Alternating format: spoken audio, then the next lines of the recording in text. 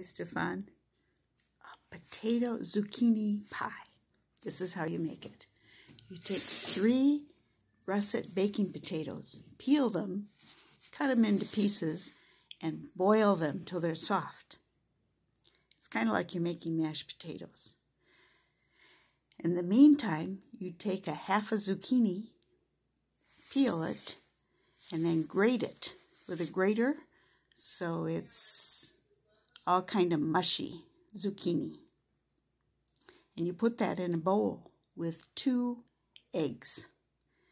And you stir that up. And I always put some onions, chopped up onions in there too, to add some flavor. Okay, now your potatoes are boiling away.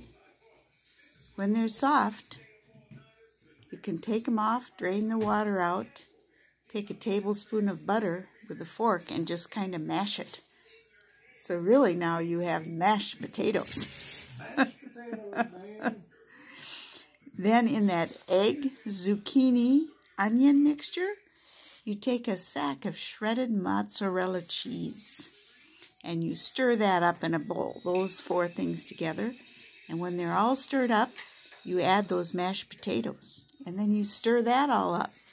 So you've got a nice big bowl of potatoes, zucchini, onion, mozzarella, what else did I say? Eggs.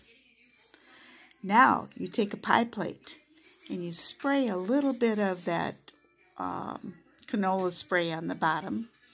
Then you take some breadcrumbs, like a piece of bread, and just flake off some little crumbs in the bottom. And then you put that mixture of the potato, zucchini, mozzarella, onion, eggs, all stirred up. You put that into the pie plate.